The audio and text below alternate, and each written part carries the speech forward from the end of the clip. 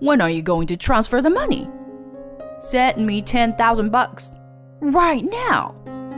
That's what my mother-in-law said on the phone. I'm in the middle of my husband's funeral. That's none of my business. She told me to transfer the money immediately. I ignored her and hung up the phone, and she came directly to me. But she was surprised. What the hell is this? My name is Stephanie. I am a 34-year-old office worker. I'm currently dating someone. His name is Alfred, and he is the same age as me. I met him through work. He works for a client of the company I worked for, and we often do business with each other. Basically, we had a serious business conversation. We were both serious about our work. But then he would unexpectedly throw in some of his jokes. It was funny, and we would laugh with each other. Of course, we were doing our jobs properly, but one of us makes a joke at the right moment, and the atmosphere instantly relaxes, and the deal proceeds in a rather good state.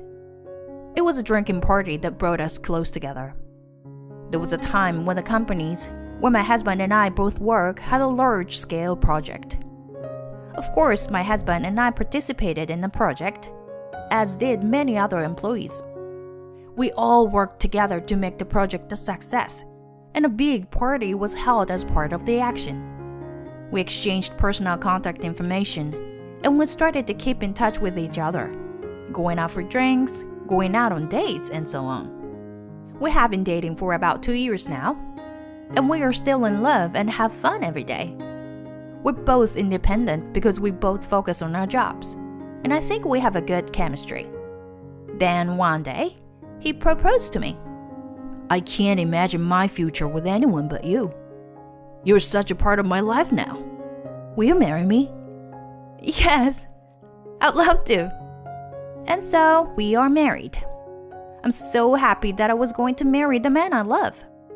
After that, we went to meet each other's parents, and he looked a little unhappy. What's wrong? Did something happen? No. Actually, there's something I wanted to tell you. I've explained to you before that my parents are divorced, right? I've actually been sending money to my mom every month since I started working for the company. I see.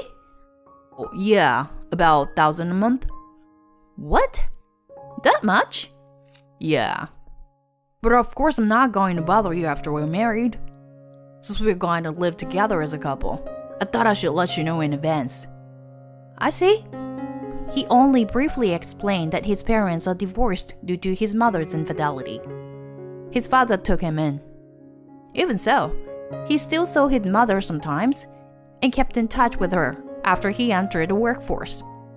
His mother has asked him to send money to her because she is now single and has a hard time making ends meet.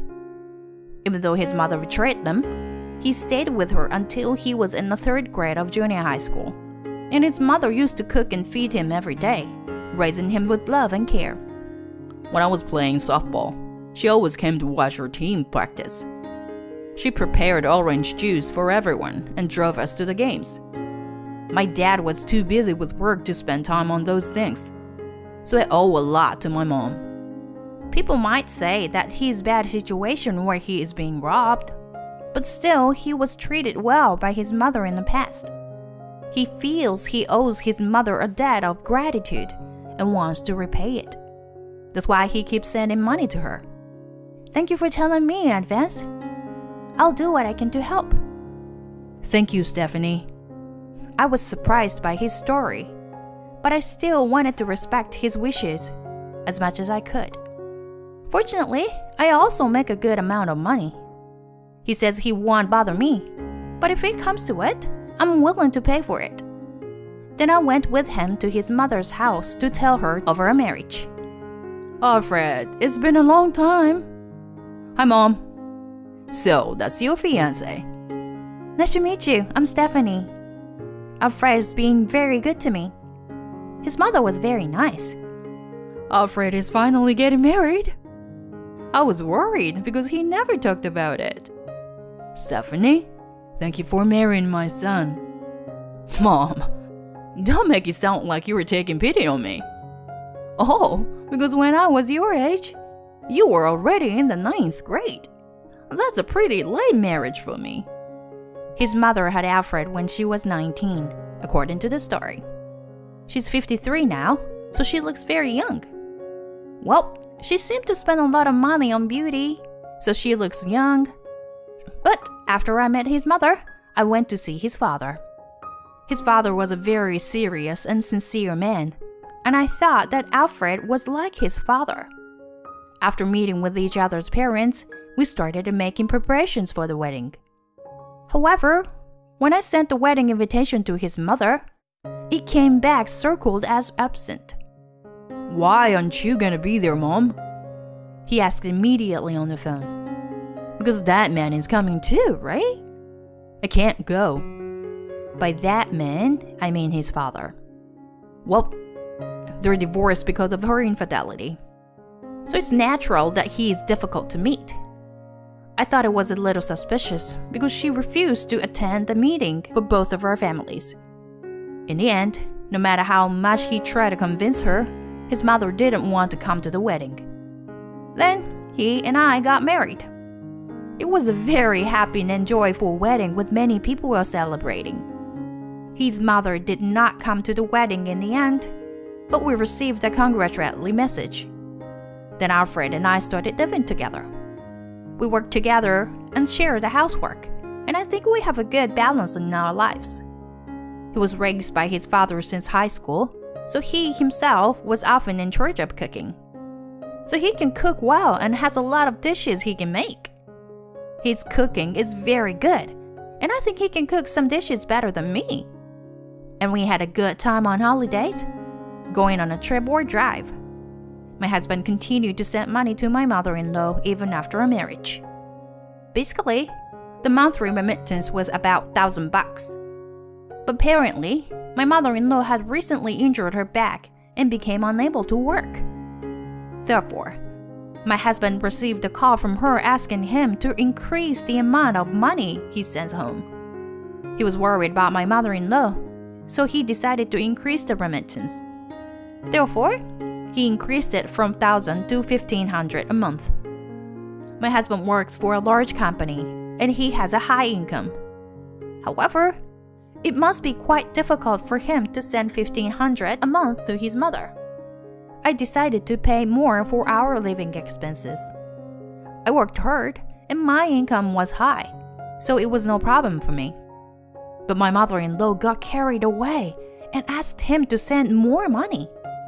It's a very hard life. I'm not working right now. You know that, right? I have to go to the hospital too. Maybe so, but I can't afford to send more money either. Are you saying you're abandoning your mother? No, that's not what I'm... Then send more money to me for my sake. My mother-in-law begged my husband repeatedly, and he ended up increasing her allowance to $2,000. It was okay to send her money up until then, but now I think she's asking too much. Well, he still owes his mother for raising him, and she said she had no one else to rely on. So my husband couldn't give up on my mother-in-law, although he was worried about it. So my husband worked hard at his job and got a promotion as a result. This has helped to raise her salary, and for the time being, life has not been so difficult. However, I thought that we would be able to afford it if we could reduce the amount of money we send home. So my husband and I went to my mother-in-law's house to ask her to reduce her allowance. Oh, Alfred and Stephanie, what's up? My mother-in-law greeted us with a smile. But when we went to talk to her about reducing her allowance, she immediately became grumpy. What? Why? Well, it turns out that $2,000 is a little too much, so... You don't care what happens to your mother? I knew you would take his side. I'm not taking his side or anything, you know? Then why don't you help me? We have our own life. We might have a baby. We want to save as much money we can for when that happens. Instead of something that you're unsure of, Shouldn't you be helping people in need now instead? I'm in financial trouble. That's how my mother-in-law insisted. You said you have back pain. I think you can do at least some desk job. I already told you I can't work. So help me. That's how angry my mother-in-law is. My husband and I were both exhausted by the situation. Is there any way out of this? I decided to go to the bathroom for a change. It was then that I noticed that the door to the room next to the bathroom was slightly ajar. I glanced in, and there was something that surprised me. What is that? I glanced toward it. At least she didn't notice. I quietly went into the room and took pictures of what was inside. Then, I went to the bathroom and came back to the living room, pretending that nothing happened. In the end, our attempt to reduce her allowance failed because my mother-in-law did not approve of it. After we returned home, I showed the picture to my husband. Could this be my mom's room? Actually, it was just open when I went to the bathroom, and I took photos of some things from there. Would you look at this one? And this one. What? Aren't these all brand name stuff? That's right. And they're all new releases. So you're saying my mom buys a lot of brand name stuff? I guess so. My husband was red-faced and angry. I was sending money to mom because she was having a hard time making ends meet. I guess that means she's spending all this money I was sending her. I can't forgive her. I won't send money to her anymore. It's only natural that he would say that. My husband was sending money to my mother-in-law to protect her livelihood, not to allow her to live extravagantly. I agreed with him. Soon after that, he stopped sending money to her. Then, as expected, my husband received 2 phone calls from my mother-in-law. Hey, I haven't received this month's payment yet. What's going on? Mom, I won't send money anymore. What? What are you doing? I'm saying I can't do it anymore. If you don't like it, stop being extravagant and sell your brand name goods. My husband said and hung up. Then my mother-in-law came to our house. Send me money. I only bought them because they happened to be on sale. There were many other brand name items. Anyway, I'm not sending you any more money. So please go home. My husband kicked her out without question. But after that, my mother-in-law kept coming back to ask for money. So we decided to move out. I can't trust her anymore. I didn't think she was that bad. She was so persistent that we hired a detective agency to investigate her. Then we found out a surprising fact. My husband was completely fed up with my mother-in-law. So we moved out of the house so that my mother-in-law would not assault us. Soon after that, my mother-in-law called me. My husband had already blocked her calls, so now she was coming to me. Then my husband and I came up with an idea. A few days later, I finally answered my mother-in-law's phone. Hey, when are you going to transfer the money? Do you know how many months it's been? 5 months! 5 months! How can you expect us to send you $2,000 a month for 5 months? Send me $10,000 quickly. I then told my mother-in-law. I'm in the middle of my husband's funeral. What? Funeral? Yes. My husband just recently passed away. Then my mother-in-law said something surprising. That's none of my business. What? Just transfer the money. Are you really saying that? Is money more important than your son's funeral? Of course. Money is more important. Even though you had an affair, he felt indebted to you for raising him, so he sent money to you even after he entered the workforce. He also told me about the time when he played softball. He said that you always drove the car and supported his team at practices and games. When I explained this, my mother-in-law snickered. He had it all wrong. I wasn't doing it for him. it was because the coach of the softball team at the time was a good-looking guy his age. He didn't know it, but the coach and I were having an affair. Oh no. I thought my mother-in-law was an arsehole. I don't care what you do, but can you please transfer the money to me as soon as possible? He was well paid and I'm sure he has a lot of money in his inheritance. Enough. We're in the middle of the funeral at a place called Madison Funeral Home. I will wire you the money. What? You don't have the authority to decide that. Just transfer the money. I ignored her and hung up. Then my mother-in-law came directly to me. Hey, I'm here because you didn't transfer the money. My mother-in-law came to me with a loud voice, and she was surprised with her eyes wide open. What?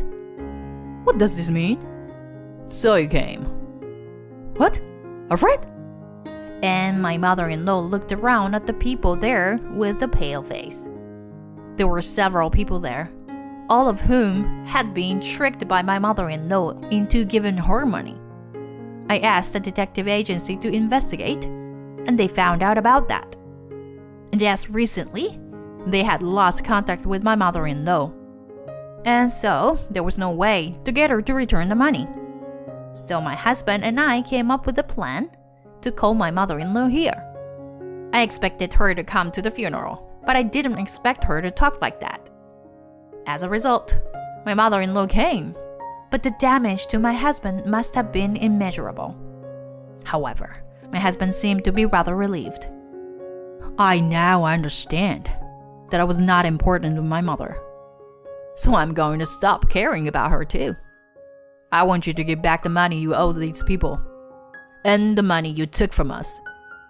That's impossible. Okay? Then we'll have to go to the police. The police? Yes, because what you're doing is stealing. Now you're moving in with some young guy and paying for him. That's what we found out. We can talk to that guy if you want. Don't bother Edward. I feel sorry for you. You can either go to the police or you can give the money back. Just make a choice. My mother-in-law slumped down on the floor, her face pale. She finally gave up and chose to return the money. We all went to my mother-in-law's house to prevent her from running away and retrieved all the brand name goods. We immediately sold them and turned them into money. My mother-in-law first used the money to pay back the people to whom she owed money. But it was still not enough to cover the money that my husband had been sending her, so he contacted a certain person. It was my mother-in-law's brother. Her brother runs the family's auto body shop. We explained the situation to him and asked him to put my mother-in-law to work. He had always been very fond of my husband, and he always did whatever my husband asked. And this time, my mother-in-law had done something terrible. So he said that he is responsible for punishing his sister and forced her to come out and help him with the family business. My mother-in-law tried to escape many times and moved into her young boyfriend's house. When my husband and my mother-in-law's brother went to talk to the guy named Edward, he immediately threw my mother-in-law's belongings out of the house, saying that he didn't want such a troublesome old woman. To me, she was just like a matron who gave me money. My mother-in-law was shocked to hear that from the guy to whom she had paid a lot of money. So my mother-in-law's brother took her out and put her to work to make sure she couldn't run away from home. In exchange of giving my mother-in-law food and shelter, she made sure that all the money she earned went to my husband. Things are going well for now, but my husband and I will continue to keep a close eye on my mother-in-law because she might do something wrong in the future. I will continue to be close to my husband and spend happy days as a married couple.